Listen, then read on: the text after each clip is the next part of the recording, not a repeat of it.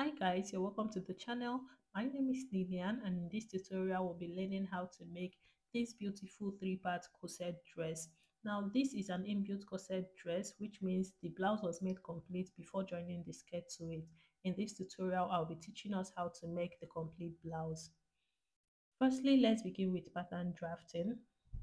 Now this is my pattern paper. I've already placed it on the table, and then I will be using the top of my pattern paper as my shoulder line, and then from the shoulder line I'm going to come down by 11 inches for the bust point, and then 14 inches for the under bust, and 17 inches for the waist.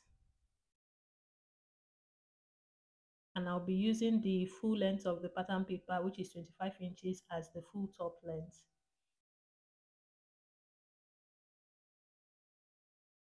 Now I'm going to extend these lines.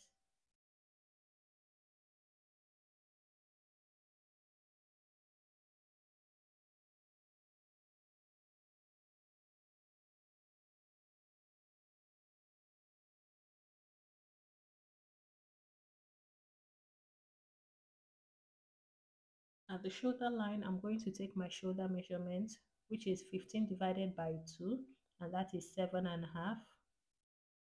I'm going to come down by 1 inch for shoulder slanting, and then for the neck opening, which is the neck width, I'm going to take 3.5 inches. But firstly, I'll look at the picture to see how the dress looks, and then I'm going to go ahead and take my 3.5 inches for the neck depth. Now I'm going to slant my shoulder.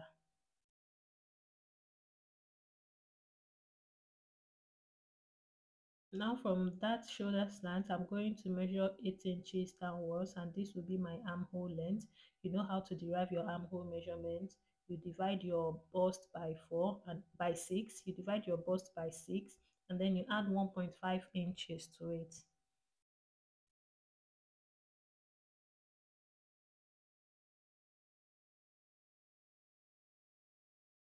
Now I'll go ahead and label the lines so as not to confuse you. This is my bust point, this is my under bust, this is my waist, the bottom is my full top length, and then this is my chest line or armhole length.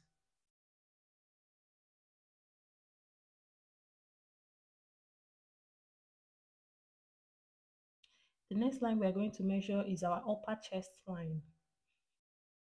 For this, I'll be taking 6 inches. Now, if your client wants cleavage, they don't want the cup to be up close to their neck, you can do 8 inches for them. You can also do 7 inches, but I'll be doing 6 inches for my clients because my clients likes modesty.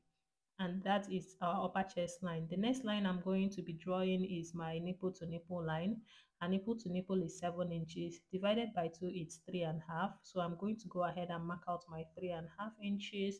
And then I am going to use my ruler to rule a straight line all the way from the upper chest line till the full top length.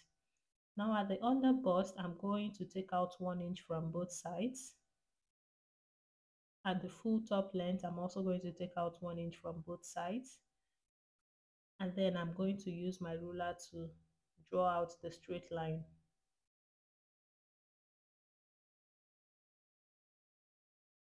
Now at the upper chest line, I'm going to take out 1 inch from both sides.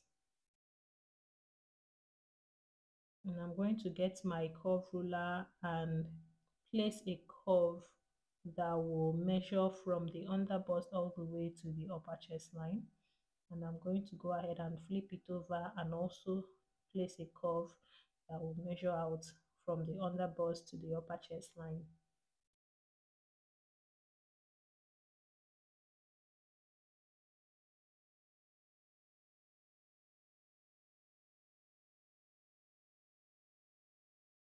Now it is time for me to impute my body measurements. So I'm going to go ahead and divide all of them. So her bust is 37 divided by 4, which is 9.25. and her waist is 30 divided by 4, which is 7.5.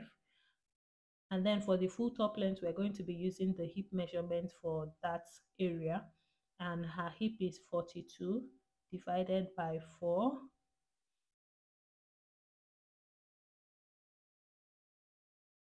which is 10.5.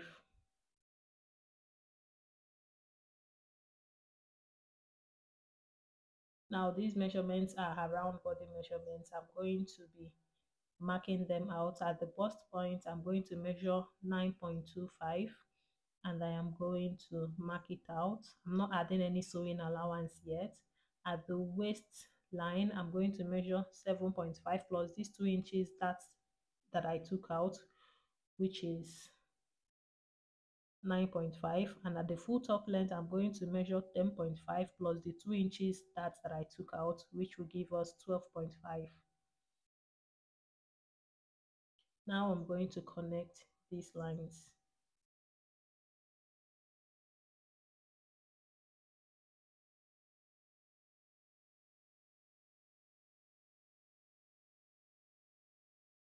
As you can see, while connecting, I drew it all the way up to the armhole length. Now from the bottom, I'm going to go up by 3 inches, and I'm going to get my curve ruler and curve it into the dart line.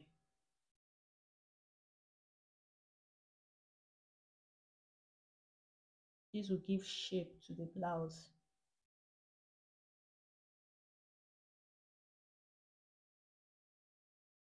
Now the next thing we want to work on is our bust dart.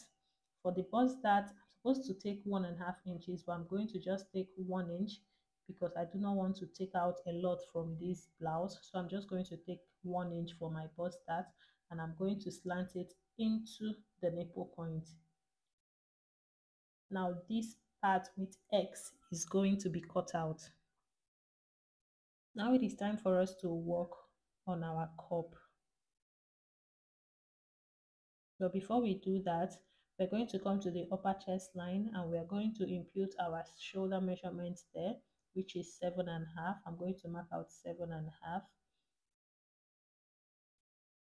And then I'm going to get my curve ruler and place a very nice curve. Now the next thing that I want to do now is to measure the cleavage. Now for the cleavage, I'm going to go from the shoulder line down to 8 inches. I'm going to be going down to 8 inches. Some people, for their cleavage, they will decide, and then when I go down by 8 inches, I'm going to come in by ½ inch and get my curve ruler to curve it out. So some people, for the cleavage, they might decide to use the bust point for it. Other people might decide to go 1 inch above the bust point. But then, like I said, my client is a fan of modesty, which is why I will be using 8 inches for her. Now you're going to measure the distance from your bust point to your under bust. For that one, I have 3 inches. And then remember that her nipple to nipple point is 7 inches. It's 7 inches, which means 7 inches should be the bust span. Now you're going to see where I will put that into use, but for now, let's go ahead and curve the upper part of our cup. Get your curve ruler and do these curves that you see me do.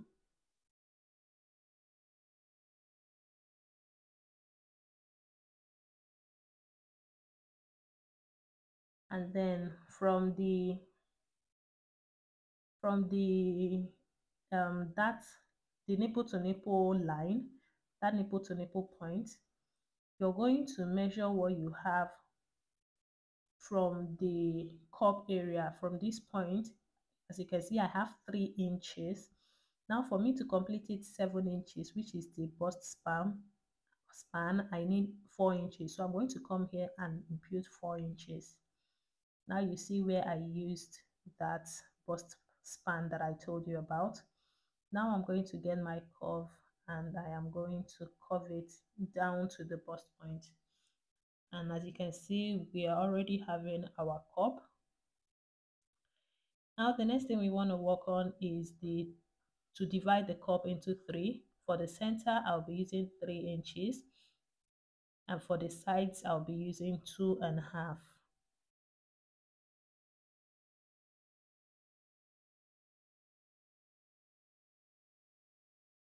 Get my curve ruler and give it the perfect curve.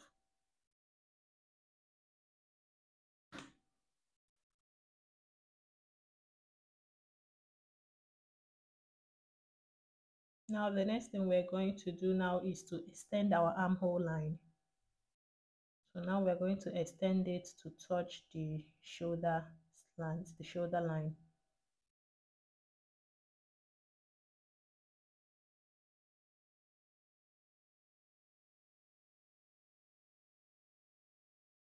Now after this, we'll be working on our front yoke.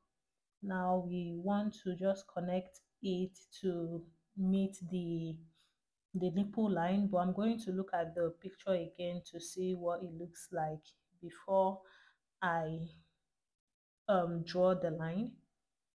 So as I've seen it, the line is pointing directly at the nipple line, so I'm going to go ahead and draw the line all the way up to the nipple line.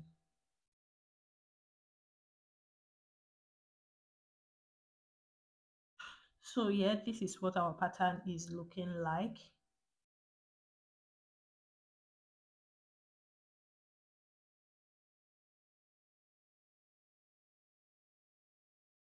Now it is time to label. That is my center front, and this is my side front, and my side front is my pattern 2, while the center front is my pattern 1. And then this is my cup 1, cup 2, and then these two are my cup 3. I'm going to join them together later. And so now it's time for us to go ahead and cut out the front part. Make sure that you're not having any sharp edges. Go ahead and smoothen out your edges. If you're yet to subscribe to my channel, kindly do that. And if you've not yet liked this video up till this point, I do not know what you're waiting for. Please give this video a thumbs up and let us continue the tutorial. So when I got to this point, I realized that I was yet to slash my bust dart. So I'm going to go ahead and slash it from this point that you see, from the towards the down part, slash it all the way till I get to the beginning point, and then I'm going to close it up and use my solo tape to hold it down. But I actually ran out of solo tape, so I'm going to just use pins.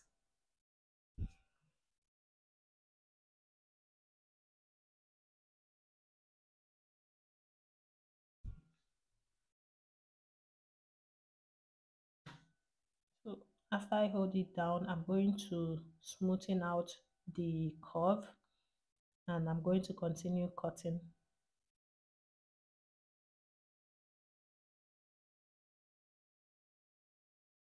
Join this back together with my pin.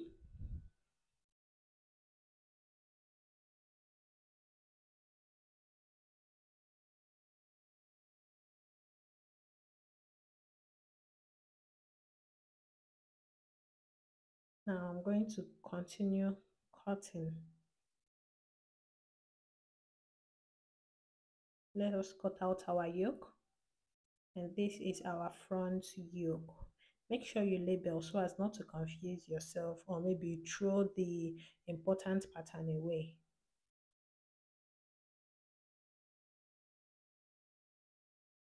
Now it is time for us to separate our cups.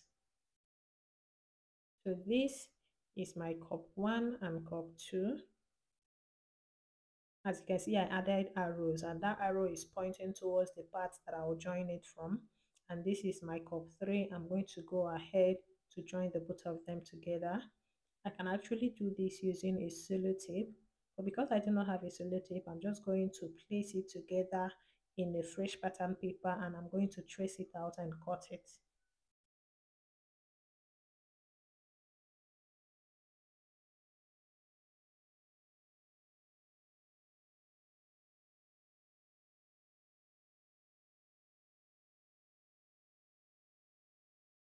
So this is my cup 3.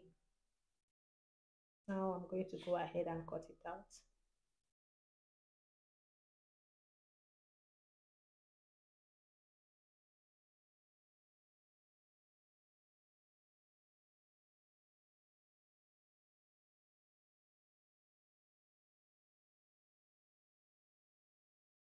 Now we're done with the front pattern, and this is what our pattern looks like.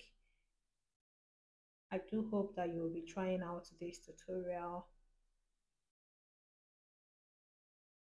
Please let me know in the comment section if you will be trying it out. Okay, over to the back pattern. I will be using the top again for the shoulder length. But then the back will not be having a bust that. So that 1 inch that I took out, I'm going to just take it out from the full top length. The front full top length was 25 inches. Now I'm going to be using 24 inches for the back.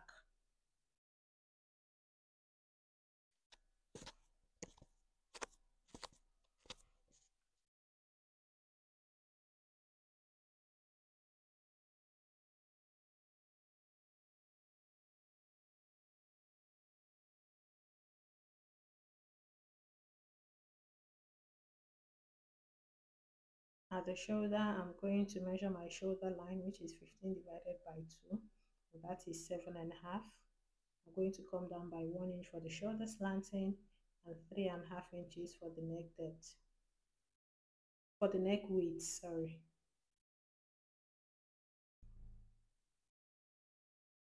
I'm going to go down by 8 inches for the armhole.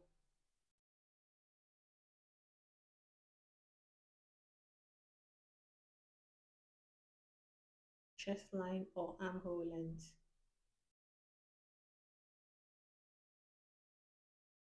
11 inches for my bust point. For the back waistline, I'll be using 16 inches.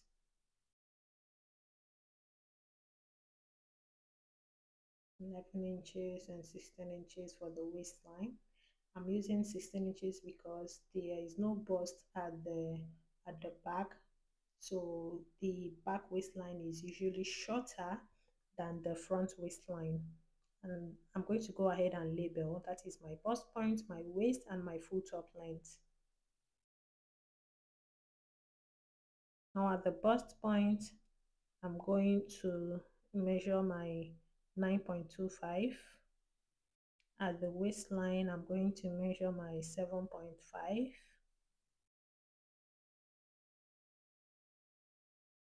And at the full top length, I'm going to measure my 10.5.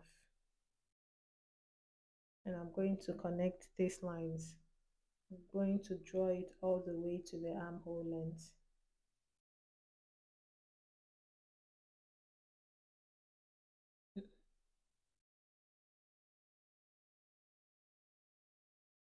And then I'm going to get my curve ruler and curve out my armhole.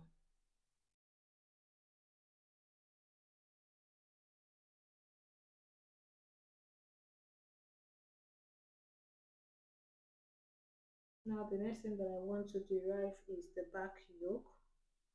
But firstly, we're going to derive the length of that yoke, and I want my yoke to begin at the chest line, which is that armhole length. So I'm going to go ahead and extend that armhole length, and that is where I'll be cutting out my yoke from. Let us call it the upper back.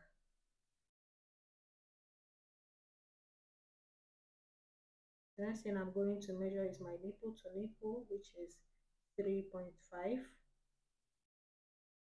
And I'm going to extend it. That is our dart line, but I won't be taking out any dart for this back.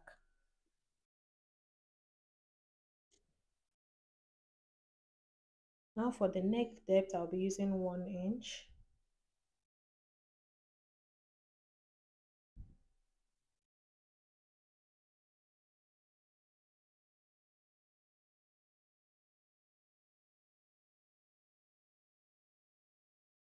And then I'm going to come down by 3 inches. What I'm actually drawing now is the yoke.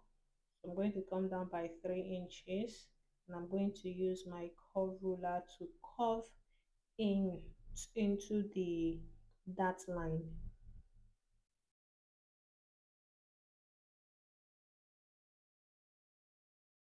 And that is what my yoke looks like.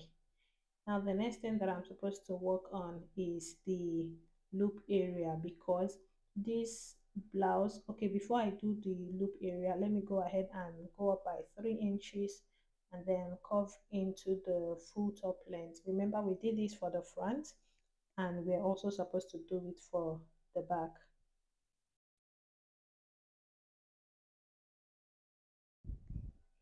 So this blouse is not going to be having a zipper.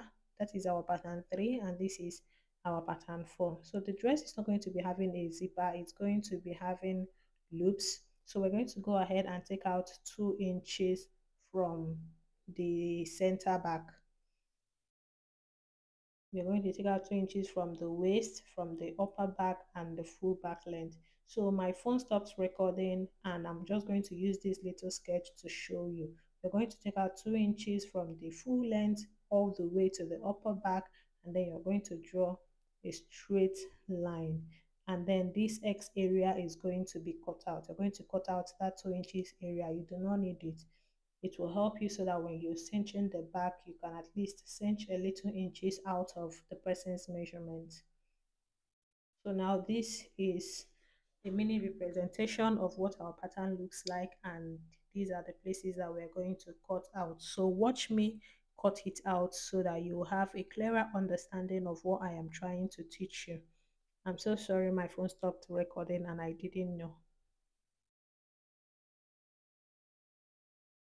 So you can see the way that I cut it.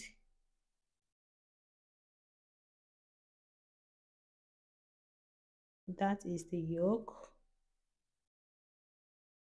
back yoke. We're going to go ahead and cut out our back yoke. So this is what the back yoke looks like. And then we're also going to cut out that 2 inches and throw it away. Now we are left with pattern 4 and pattern 3. And then we're just going to slash pattern 4 and 3 open. And this is what our back pattern looks like. So now the next thing we want to be doing is to cut out the flay for the sleeve. For the flay, I'll be using this pattern to cut it out. I'm going to go ahead and fold my pattern paper into 2. And then this pattern fold is where I am going to be using for the radius.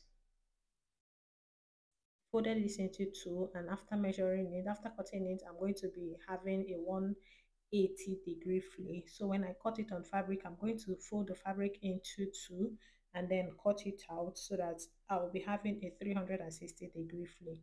Now for you to cut out this, you're going to check your client's round sleeve measurement towards the ankle area, the round ankle. My client's round ankle is 10 inches.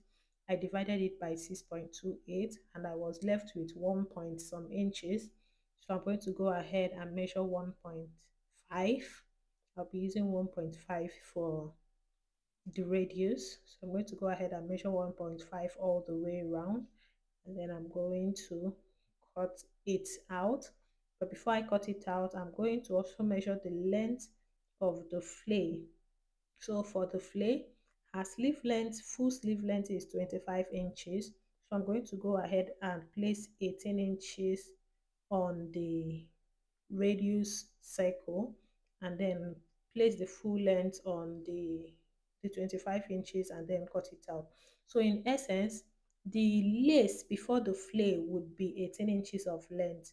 So all you have to do is minus 25 inches from minus 18 inches from 25 inches, and whatever it gives you, that is going to be the length of your flay.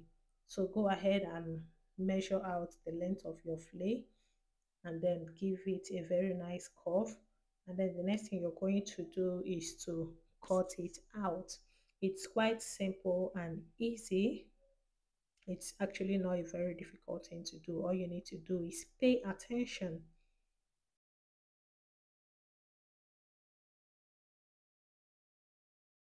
So you're going to go ahead and cut the radius. So this is the flay. And and this is 180 degrees now. So when I'm cutting it on fabric, I'm going to place my fabric on fold and I'm going to cut it to have a 360-degree flay. Watch next video for part 2.